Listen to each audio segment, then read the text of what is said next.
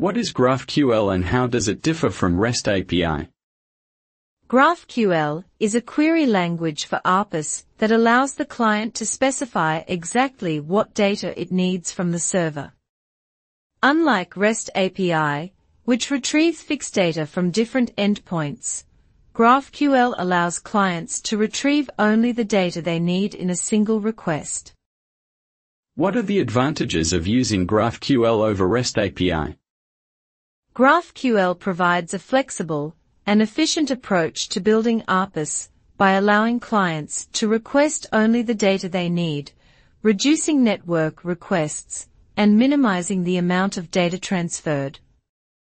It also enables faster development and iteration, since changes to the schema can be made without breaking clients. What is a schema in GraphQL? A schema in GraphQL defines the types of data that can be queried and how they are related.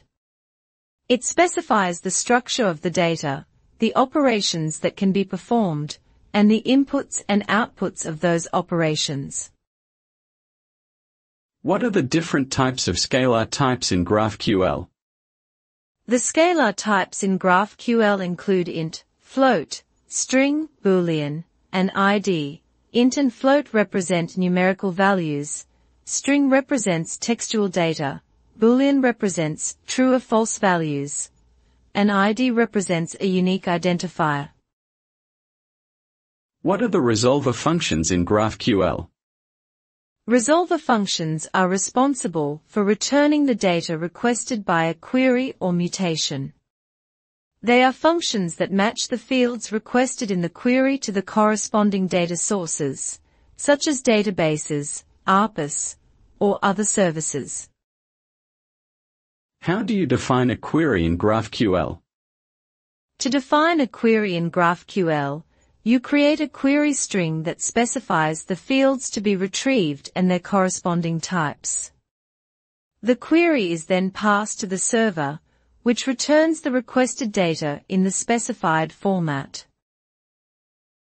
What is a mutation in GraphQL and how do you define it? A mutation in GraphQL is used to modify data on the server. It is defined in a similar way to a query, but with a different keyword and a set of input arguments that specify the data to be modified.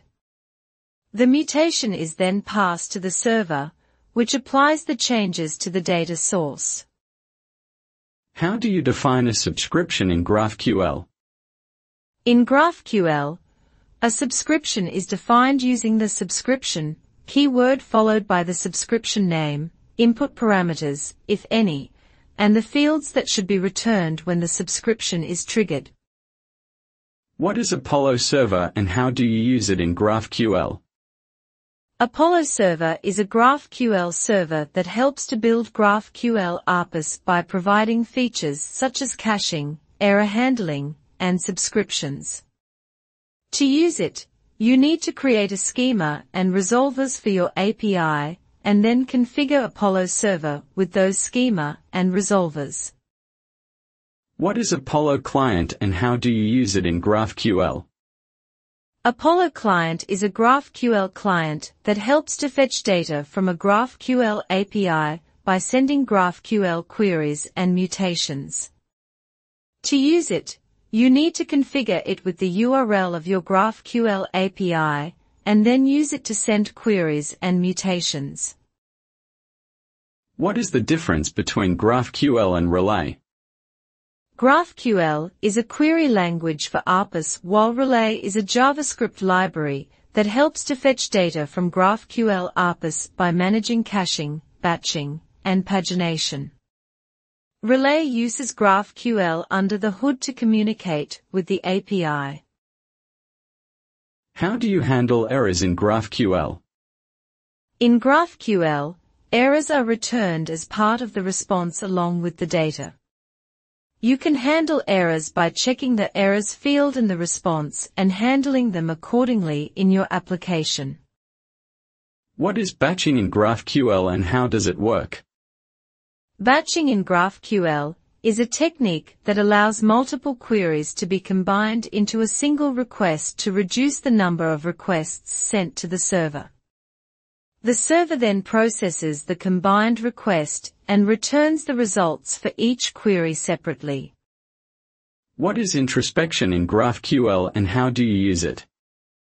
Introspection in GraphQL is a feature that allows you to query the schema of a GraphQL API at runtime. You can use it to retrieve information about the types, fields, and directives available in the API and use that information to generate documentation, validate queries, or build tools that work with the API. What is a directive in GraphQL and how do you use it? A directive in GraphQL is a way to attach metadata to fields or types. You can use it to modify the behavior of a query, mutation, or subscription. What are fragments in GraphQL and how do you use them?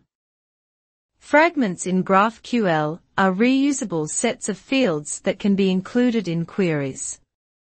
You can use them to simplify queries and avoid code duplication. What is a union type in GraphQL? A union type in GraphQL allows you to define a field that can return objects of different types.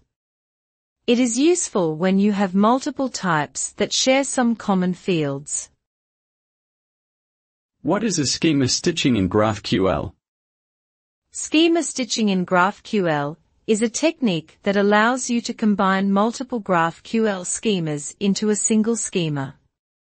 It is useful when you have multiple services that expose their own schemas, and you want to create a unified API. What is federation in GraphQL and how does it work? Federation in GraphQL is a way to split a single schema into multiple smaller schemas that can be managed independently. Each smaller schema represents a domain or a service, and they can be federated together to form a unified API. What is the role of subscriptions in GraphQL real-time applications? Subscriptions in GraphQL allow clients to receive real-time updates from the server. They are useful when you need to push data from the server to the client in real time, such as in chat applications. How do you secure a GraphQL API? To secure a GraphQL API, you can use authentication and authorization mechanisms, such as JWT tokens, OAuth 2.0, or API keys. You can also use rate limiting and input validation to prevent attacks. What are the best practices for designing a GraphQL API? The best practices for designing a GraphQL API include defining clear and consistent naming conventions, designing a schema that is flexible and easy to maintain, using descriptive and meaningful comments, and following the single responsibility principle. How do you handle pagination in GraphQL? Pagination in GraphQL can be handled by using the first and last arguments to limit the number of results returned, and the after and before arguments to specify the cursor position for fetching the next or previous page of results. What is a data loader in GraphQL and how do you use it? A data loader is a utility that helps optimize batch loading of data in GraphQL. It works by caching and batching requests for data, which reduces the number of requests made to the database. To use data loader, you need to define a batch loading function that returns a promise, and then use the load function to load the data in the resolver. What is the difference between Type GraphQL and GraphQL Nexus? Type GraphQL and GraphQL Nexus are both libraries that allow developers to write GraphQL APIs in a strongly typed manner. The main difference between them is that Type GraphQL provides decorators to define the schema, while Nexus uses a more functional approach. Additionally, Type GraphQL has better integration with TypeScript, while Nexus is more flexible when it comes to schema customization.